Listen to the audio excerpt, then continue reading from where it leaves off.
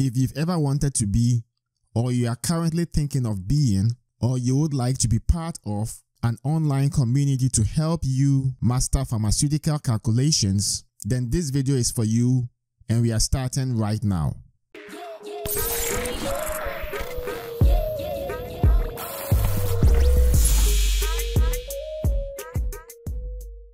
Hello everyone, it's Dr. Danquah from RxCalculations. And first of all, I just wanted to say I hope you and your loved ones are staying safe during these strange and unprecedented times that we are facing. But I do come with some great news. We have just launched a free platform designed to connect students and professionals who share a passion for pharmaceutical calculations. So let's jump right onto the platform so we can take a look at what it looks like. So to get to the site, go to www.RxCalculations.com, and once you are there, you can click on Forum and it will take you to the platform. The other way you could get there is to type forum.rxcalculations.com and it will bring you to the same web page. Now once you're on the platform and you are not signed in yet, this is what you'll see. You'll see the home page and you see some text that really is designed to remind you as to what the purpose of the platform is. It tells you to join the movement, master pharmaceutical calculations, and then it tells you that we want to make it so that you never have to worry about failing an exam or compromising patient safety because of a calculations error. Connect with students and professionals who share a passion for pharmaceutical calculations and skyrocket your understanding. So you also see they create a new account at the top here, and in the next video I will show you how to create an account and how to sign up so that you can have all the privileges to ask and answer questions on the platform. So as we move down the page, we see in the left sidebar a few tabs, and these tabs allow you to navigate easily through your feed, especially when the questions are a lot and there are a lot more people on the platform. So the first one is the recent questions tab, and what that does is it organizes your feed in terms of the latest question that has been asked. So as we scroll through the feed, this will be your feed right here in the middle. You have this question which was posted on February the 26th, and then as we scroll down we see February the 24th, February the 23rd, and so on. So it allows you to easily see what the latest question is. The next tab will be the most answered question. Now when we click on that, it allows us to see the question that has the most response. So here we see there's a simple IV rate question, and that has 5 answers to this particular question. Then we scroll down, we see 4 answers, 3, 2, and so on. So if you wanted to see which question has the most responses and maybe that is a very hot topic that needs my attention, so you can easily sort your feed in that way so that you can see what the most answered question is. Now if you're just interested in only the answers that have been posted on the feed, then you can click this particular link, and once you click on that, it shows you all the answers that has been posted in a chronological order. So that is basically what this tab allows you to do. So now let's say you're only interested in the questions that have no answers, so that you can go ahead and make a contribution on the platform, answer some of those questions. Then you can click the no answers link, and that would reorganize your feed so that you see only the questions that have no answers. So in this example, you see 2 questions with no answers, 0 answers, 0 answers. If you're also interested in what is the most viewed question, then clicking the most visited link is what is going to allow you to easily navigate to that particular series of questions. So here we see this question, difficult MEQ question, has 76 views, and then as we scroll down we see the next question has 53 views, this question has 30 views, and so on. But what if you were interested in the question that has the most engagement? So you'll be looking for the question that has a lot of votes. You click on the most voted link, and then that would reorganize your feed to see which question has the most votes. So in this example, we see simple IV rate has 2 votes, 2 votes, 2 votes, and then you have 1, 1, and a few that have 0. Now if you just wanted to randomize your feed, you can also click this link and it will do that for you. or you can click it again and then you see something different, just to add some variety to your feed. So you have absolute control over what your feed will look like.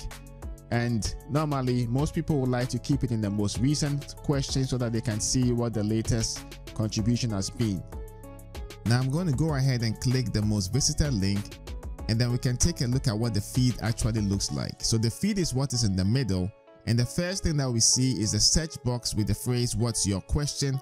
Now if I click on the search box, it's going to ask me to create an account, because you can only ask questions and provide answers to questions on the platform if you are logged in. And to be logged in, you need to have created an account. Now it's free to create an account, and I'll show you how to do exactly that in the next video, how to create an account in the next video. Beneath the search box is the first question in the feed, and then it provides the date when the question was asked. And on the platform, we have communities, which is basically the categories of questions that you can ask. It lets you know which category the question falls into. You also have the title of the question, and then you have the summary profile of the user. So if you hover over the avatar, it gives you some summary of the username, the location, the number of questions that the user has asked, how many answers they provided, how many of those answers have been designated as best answers to those questions, and how many points the user has obtained or achieved at that point in time. Now if you go ahead and click the view profile, you see a more exhaustive version of the user's profile, and we'll take a look at that in a minute. That's the username, and then this blue tick right here indicates that the user has been verified. I'll tell you a bit more about how you can become verified once you're on the platform. Now next to the verified icon, you see a badge, and the badge indicates your level of contribution on the platform. So there are different badges, and as you ask and answer questions and do other activities, you begin to gain points and gain reputation on the platform, and those contributions are signified by the different badges that one can get. So in a little bit, I'll just show you what the badges looks like and how you can earn those points. Below that is the summary highlight of the question. Now beneath the question, you have some tags. So the MEQ tag, the milli equivalence calculations tag, and the pharmaceutical calculations tag. So anytime you ask a question, you get to tag it so that it's easy for people to identify. Now below that, you have some engagement information. So it tells you how many times the question has been upvoted or downvoted, how many answers to the question, how many times the question has been viewed, and how many people are following that question. So I'm just going to go ahead and click on the title of the question. It will open up a new interface, and you can see the thread on that question. So the question is basically as is shown. Beneath that, you can click on answer, and if you are logged in and you click on answer, you can go ahead and provide your response to the question. So below that, you see 3 answers. There are different ways you can answer. You can simply put in a response using the text box. You can provide links to the answer if you want to. You can actually upload multimedia, so video, audio, you can upload that as well. And you can have as many responses as you feel are appropriate. Now, once you've received the responses, or once a response has been given, it's up to the user who asked the question to determine whether that is the best answer among the lot that have been provided. So by selecting it as the best answer, you have the designation that your response is the best answer, and that also gets noted on your profile as we saw earlier. So once the user who asked the question identifies an answer to be the best answer, you get this box, the green box that says answered. Other than that, you have a red box which says in progress. So now let's go ahead and take a look at what the profile looks like. So if I click on the username or on the icon, it will take you to the profile, and in the profile you have a wonderful background, you have the avatar, and then you have some information that you can easily navigate, a brief bio, some social media information. You could see a snapshot of the number of questions, how many answers the user has provided, how many have been selected as the best answer, how many points the user has obtained or achieved, how many people are following, and how many people the user is following. So you can also see the questions that the user has asked. Here there's only one question. Then you can see if the user has created any polls, There are no polls that have been created by this particular user. You also see how many answers or the answers that the user has provided. So here the user has provided at least a boatload of answers to some of the questions. And then you can also see how many of those answers have been selected as the best answer. Now at the top, you can also see how many questions the user has asked, how many people are following this particular user, and then you can ask the user a question. If you are logged in and you click ask a question, you can message them. That would be more like a private message between you and the other member of the community. So now we can go back to the home page to talk about what is on the right sidebar. Now on the right sidebar, we have a call to action which says ask a question. So you can go ahead and click on that, and once again, because I'm not logged in, if I click ask a question, it's going to ask me to create an account. So I'll show you how that works once you have actually created an account. So beneath the call to action button, you have a very nice summary of some of the pertinent information on the platform. It tells you the number of questions that have been asked, the number of answers that have been provided, how many users are on the platform, and how many best answers have been chosen by the users on the community. So below the statistics that have been provided, you also have some information on what is trending on the platform. So you have popular questions. Here we see the simple IV rate question. It seems to be very popular, and that's based on the responses that have been provided to the question. You also can click on the answers to see what answers are trending. You can also click on the tags tab, and that gives you some information about the tag cloud and what kinds of tags are trending. So beneath that information, you also have some summary of the top members on the community, and the top members are based off the points that the user has achieved. So here we have this user that has 62 points, and then the next one has a 41 points. So it gives you some idea about those who are really engaged on the platform and really making contributions to answering other people's questions and asking questions as well. So I talked about badges, and then we can click on the badges tab to have some more information. Now here the first thing we see is the point system. So you have 20 points for signing up, 10 points for referring a new user, 5 points for a new post, 5 points when your answer is chosen as the best answer, 2 points for adding an answer, 1 point for adding a new question, 1 point when your question gets a vote, 1 point when your answer gets a vote, 1 point each time a user follows you, and 1 point when you add social media links.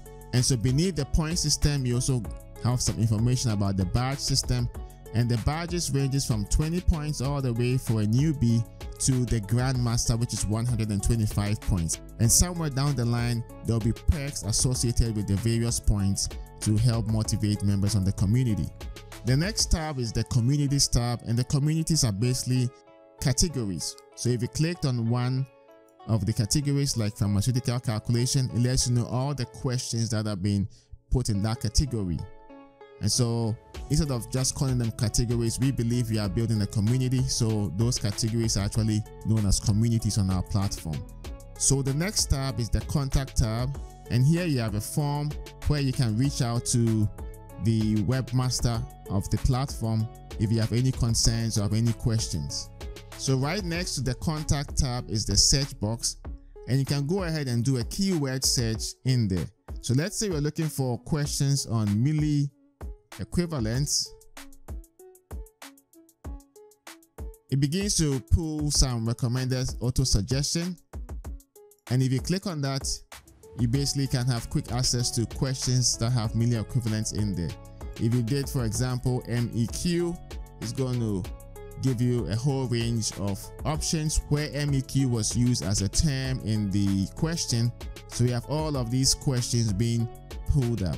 Now if we search for something like IV flow rate,